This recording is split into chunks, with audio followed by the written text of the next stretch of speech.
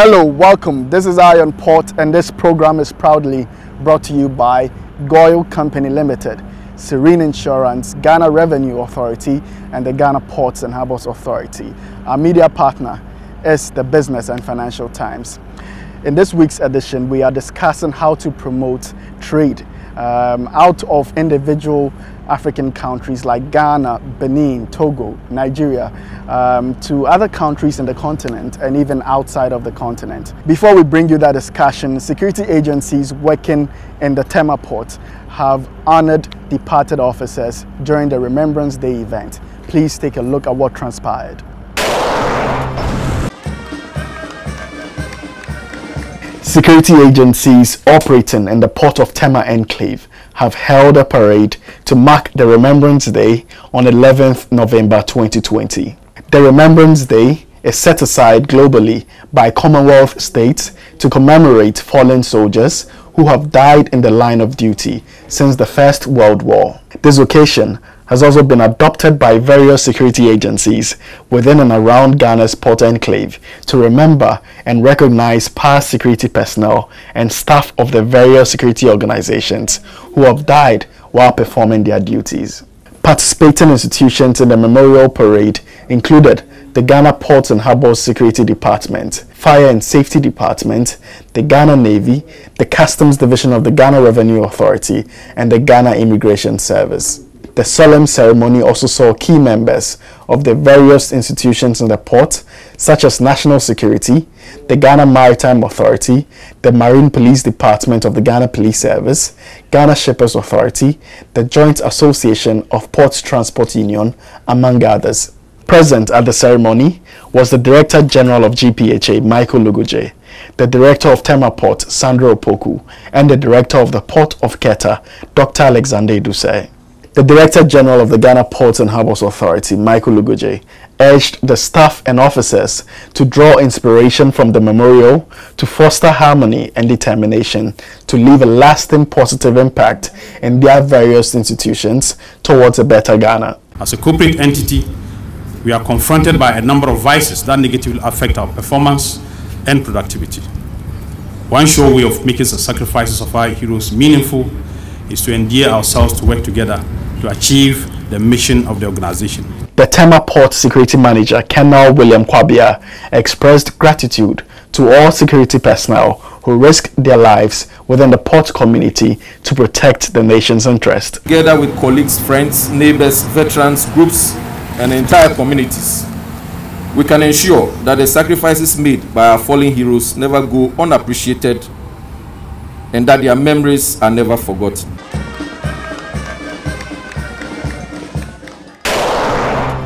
Now back to the main discussion of the week, which is promoting trade beyond individual borders of African nations. Using Ghana and Kenya as case studies, we engaged Kenya's High Commissioner to Ghana, who opened up on how he thinks that can be done. Please take a listen. Kenya's High Commissioner to Ghana, His Excellency Eliphas Mugendi Barren, has called for interinstitutional collaborations among private sector groups in African countries that would create the synergy necessary to diversify product range to meet international demand. Speaking on Iron Port, the Kenyan High Commissioner to Ghana explained that because the various countries are endowed differently in terms of resource, it is important for private sector groups in African countries to be in close cooperation with their counterparts in other countries to enjoy the full benefits of a liberated market. You have this product there, and we have the products that will be able to feed into this so that we are not having everything produced in one location. Because you may not have certain products in this. So including if it is a motor vehicle, for example, there are certain things that may not be produced here, and you can collaborate depending on where you have the comparative advantage, but pull together. He said the African Continental Free Trade Area will break away the colonial economic boundaries that have divided Africa for so long and give every African state premium access to each other for trade, and this needs to be fully taken advantage of. I'm not sure whether we have harnessed to the level that was required, and we should be able to have Kenyans or any citizens from the continent working with the people from those countries to put in resources enough resources to be able to do, I would say, a factory that will come up with globally competitive products that everybody will be looking at. Eliphas Barron also urged government to organize adequate capacity building programs that seek to enhance the quality standard of product ahead of the commencement of the Continental Free Trade Agreement. One of the things that we need to do is we need to have programs that will be able to reach out to the producers, be able to do some training so that we are working on the products, we're working on standards, we're working on quality, because somewhere along the way we need to really build capacity of the producers. And I think this is where the institutions come into play. He also urged government to properly organize small-scale companies and provide them with useful incentives as a means to boost their capacities to produce in large quantities. Because a lot of producers out there, they are really producing in a very, very small scale. Mm-hmm. So unless we help them to get organized, to organize themselves, to be able to put enough commodity together. And how do we do that though? Part of it is actually organization. So we need, in our own country, we have cooperatives. Okay. And every member really is a cooperative. The Kenyan diplomat said in his country's economic agenda, it has identified 4 special areas to invest in and develop, which would serve as a springboard to meet its target of becoming a substantial middle-income country in the world by 2030. He also revealed that the government of Kenya has put in place a policy that requires 30 to 40% of procurement by public institutions to be locally sourced. So that in itself is an encouragement to the industry. It's a deliberate policy put in place by the government that on all procurement, particularly on goods that are available in the country, 30 to 40% must be Kenyan produced. This initiative, according to Eliphas Mugendi, should be adopted and even bettered by African countries, as it would go a long way to promote private sector confidence in the local market, create jobs, and generate increased revenues for the state. Lamenting the historical incidence of African goods being often traded in primary form, Kenya's High Commissioner to Ghana expressed his keen desire on value addition of African products and outlined its accompanying benefits. We have been producers of coffee, tea, and many other products, wood and timber, scrap metal, and many other things. But what we have been doing is a lot of it has actually been living in primary form, including cotton. So what we are now doing is to encourage the private sector, including investment, to come into the country and begin to add value to that. He said conversations between academia and industry should be strengthened in order to narrow skill development towards areas of need in industry. Eliphas Barron expressed much optimism for the African Continental Free Trade Area and urged all non-ratifying countries to expedite processes and ratify before the January 1st implementation date. Trade will commence. And of course, I would really urge that if we believe in ourselves and the African that we are, and if Africa will be built by the Africans themselves, it would be a good thing that every member really joins this and ratifies so that we can move process. He said the AFTA is one of the fastest negotiated agreements of such magnitude, but expressed a word of caution to implementers to properly iron out the rule of origin component for success to be achieved. Officials are already having conversation, and some of the critical ones are the customs, just to make sure that they are in sync.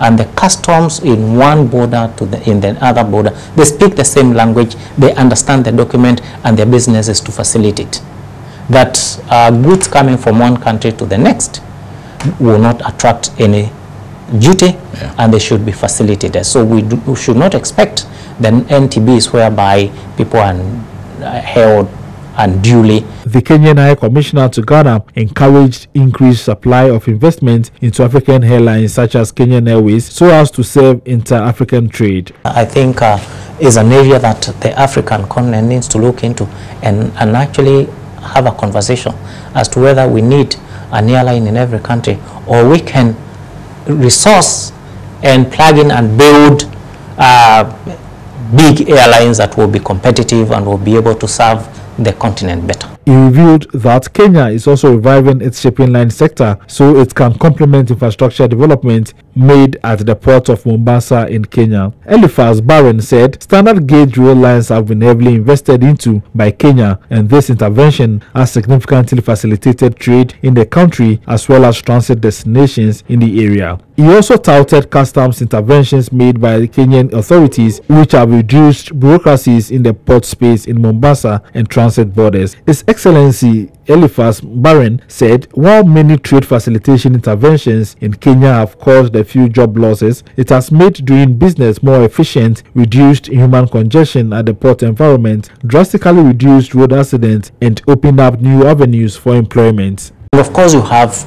cut a lot of people from the port. Okay. In fact, nowadays, for you to go to the port, really, initially you find everybody on trucks everywhere. But also, the important thing is it has also reduced the damage to the road infrastructure. Of course, you know, those that had invested in trucks and otherwise, money will be lost, and some jobs will also some jobs have sacrificed. actually, yes, some have been sacrificed. But we're saying, first of all, we don't have the road carnage that we used to have. A lot of accidents and trucks and. Iron Port returns shortly after this break. Every now and again, Goil makes good things happen. This time, Goil has introduced Super XP Ron 95, a higher grade fuel loaded with additives and yet sold at the same price as normal fuel. Goil Super XP Ron 95 enhances engine performance like never before. It maintains the engine by keeping it clean from carbon deposits. Goil Super XP Ron 95 is designed to burn slowly and thus improves fuel economy, making you save money after several kilometers. Goil Super XP Ron 95 gives you a smooth driving experience, that is, less vibrations. Fill up with Goil Super XP Ron 95. Now there's no need to pay more for any higher grade fuel. Goil has that sorted. Goil, good energy. Electricity, pay your taxes. Our taxes, our future. Because you see, without our taxes, we wouldn't have good roads, good schools, better hospitals, street lights, and other very important social amenities. When we pay our taxes, we give our children free and quality education. Talga, my money too small. Why should I pay my tax? Look, small. Salifo, it doesn't matter how small or big your business or income is. You still have to pay your taxes. The little taxes from each and every one of us, when put together, could give your community clean water or that deprived school with tables and chairs. Please pay your taxes. It is your responsibility. It is your civic duty. It is the law.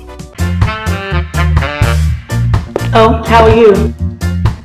Hi Yvonne, a few words please. Everyone is talking about the fire at your production house last week. How are you holding up? Has production stalled?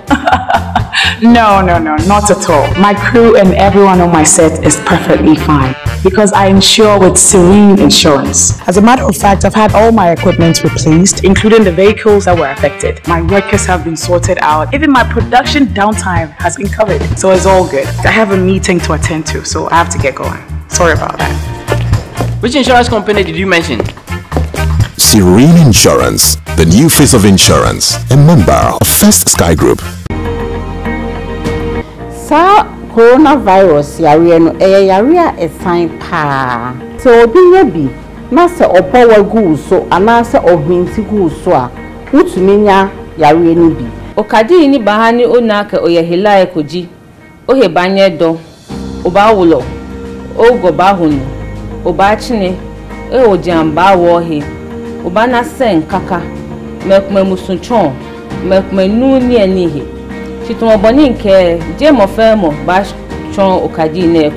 Coronavirus infection, the symptoms can range from mild, one of it being asymptomatic.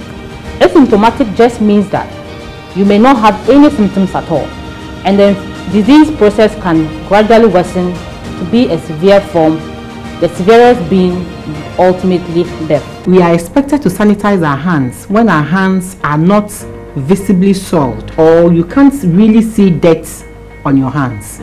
If you can see dirt on your hands, the best thing to do is to wash your hands with soap and the running water. If you're using any of the cloth face masks, always make sure you have a rubber bag ready to receive it when you remove it, or you have a bowl of warm soapy water in which you can place the mask and wash.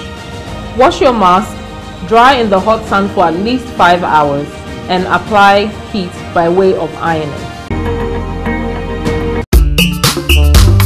Utiliser les ports de Tema et de Takoradi, c'est avoir un traitement rapide et sécurisé de vos marchandises diverses en conteneurs, en sac ou en vrac, ainsi que tous vos véhicules en transit. Le Ghana a construit un parking bien pavé pour tous les véhicules en transit. Une nouvelle gare frigorifique pour le stockage de la marchandise congelée en transit. Avec un nouveau centre de traitement de données construit et la mise en œuvre efficace d'un guichet unique national qui permet aux données d'être accessibles par tous les intervenants, le traitement des dossiers dans les ports du Ghana est maintenant efficace et plus efficient. Utiliser les ports du Ghana, c'est profiter des systèmes de portes électroniques et d'exploitation des terminaux ainsi que de la réservation des navires en ligne, entraînant ainsi un parc de camions fiable pour un acheminement de vos marchandises dans les brefs délais avec un suivi satellitaire jusqu'à nos frontières. Les femmes, à vous les honneurs. Les ports de Tema et de Takoradi célèbrent la femme. Que les bienfaits de cette célébration apportent plus de bénédictions. Let's also look at some international port and maritime news happening around the globe. Chinese rescue and salvage company Lianyugang Dali Underwater Engineering has won a contract to remove the stern section of the Wakasho bulker from a reef off Mauritius coast.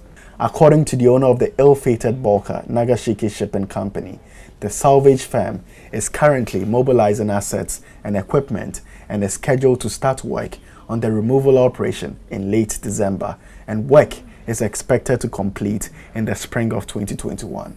It will be recalled that the Japanese Cape-size bulker ran aground on a reef off Mauritius on 25th July, and the vessel broke apart on August 15, causing a major fuel spill.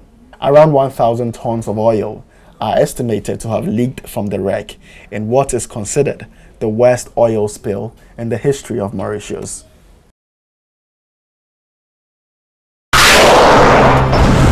On 7th November 2020, DRAD Global confirmed an attack on the chemical product tanker Tom Alexandra, operated by Danish shipping company Tom.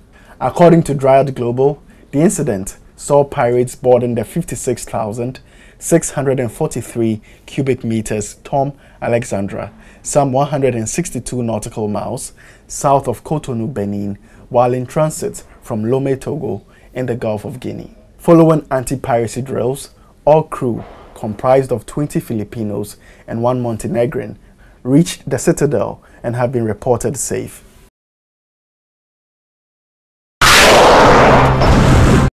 In a related development, less than 24 hours following the boarding of Tom Alexandra, the oil tanker Wesley, controlled by UK's Union Maritime, was also targeted by pirates in a separate incident off the coast of West Africa.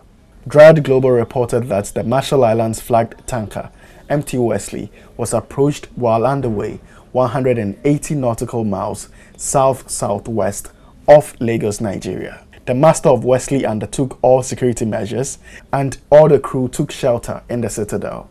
Armed guards on board the 1995-built tanker fired 3 shots at the speedboat, after which the pirates aborted the approach. The vessel and the seafarers on board are reported safe, and the tanker is continuing on its next port of call. Shipbuilder SWS, part of China State Shipbuilding Corporation, has started a dry dock works for the first cruise ship ordered by CSSC Carnival Cruise Shipping Limited, a joint venture between CSSC and cruise company Carnival Corporation.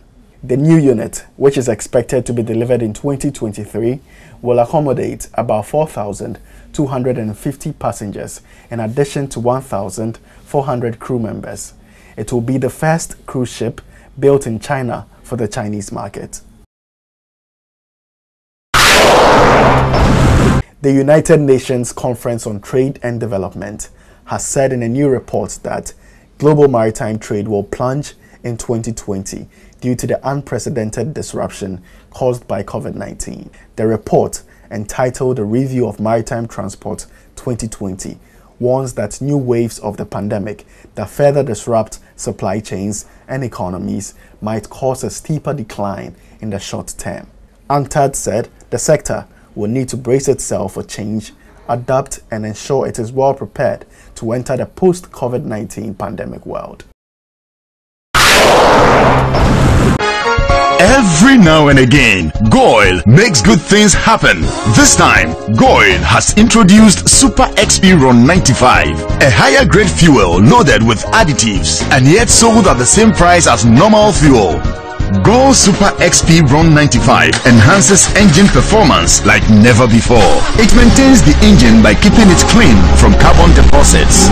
Goil Super XP Ron 95 is designed to burn slowly and thus improves fuel economy, making you save money after several kilometers. Goil Super XP Ron 95 gives you a smooth driving experience, that is, less vibrations. Fill up with Goil Super XP Ron 95. Now there's no need to pay more for any higher grade fuel. Goil has that sorted. Goil, good energy. Electricity, then pay your taxes. Our taxes, our future. Because you see, without our taxes, we wouldn't have good roads, good schools, better hospitals, street lights, and other very important social amenities. When we pay our taxes, we give our children free and quality education. Talga, my money too small. Why should I pay my tax? Look, small. Salifo, it doesn't matter how small or big your business or income is, you still have to pay your taxes. The little taxes from each and every one of us, when put together, could give your community clean water or that deprived school with tables and chairs. Please pay your taxes. It is your responsibility. It is your civic duty. It is the law. Oh, how are you? Hi Yvonne, a few words please. Everyone is talking about the fire at your production house last week. How are you holding up? Has production stalled? No, not at all. My crew and everyone on my set is perfectly fine because I insure with Serene Insurance. As a matter of fact, I've had all my equipment replaced, including the vehicles that were affected. My workers have been sorted out. Even my production downtime has been covered. So it's all good. I have a meeting to attend to, so I have to get going. Sorry about that. Which insurance company did you mention? Serene Insurance, the new face of insurance, a member of First Sky Group.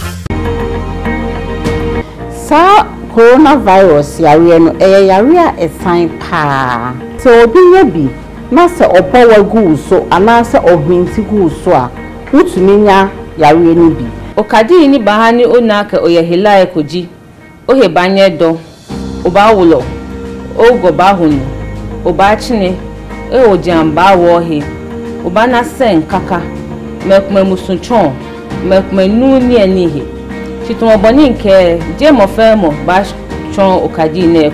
Coronavirus infection, the symptoms can range from mild, one of it being asymptomatic.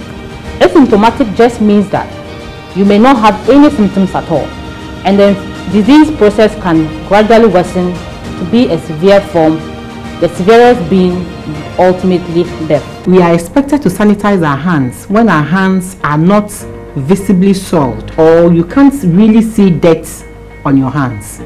If you can see dirt on your hands, the best thing to do is to wash your hands with soap and the running water. If you're using any of the cloth face masks, always make sure you have a rubber bag ready to receive it when you remove it, or you have a bowl of warm soapy water in which you can place the mask and wash. Wash your mask, dry in the hot sun for at least 5 hours, and apply heat by way of ironing. Now it's time for the schedule of vessels berthed in the port, those at anchorage and those expected in the coming weeks, plus the Bank of Ghana exchange rates which you need to know to clear your cargo with.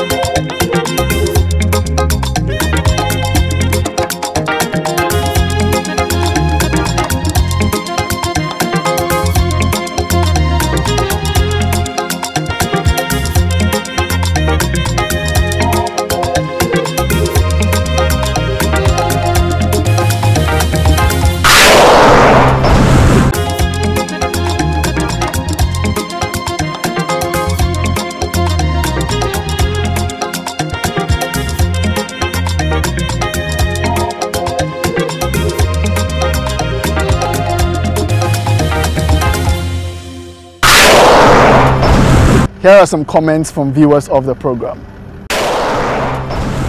Sheikh Labaran says, can the Kenya High Commissioner to Ghana tell us some of the challenges facing their transit trade? Hello, Sheikh. The High Commissioner mentioned that the use of railways for the carting of transit goods has posed some challenges to some individuals and companies who have invested in tracking services by road. However, he said largely the rail intervention has posed far more benefits to the people of Kenya and its transit community. Sheikh Labran asked again, is Mombasa port operating passenger ship? If yes, how effective is it? Sheikh, the Kenya High Commissioner to Ghana says passenger shipping industry is inactive in Kenya, but the government is keen on attracting investment in that area in efforts to transform Mombasa as a tourism hub. That's all for this edition of Eye on Port. Thank you for watching.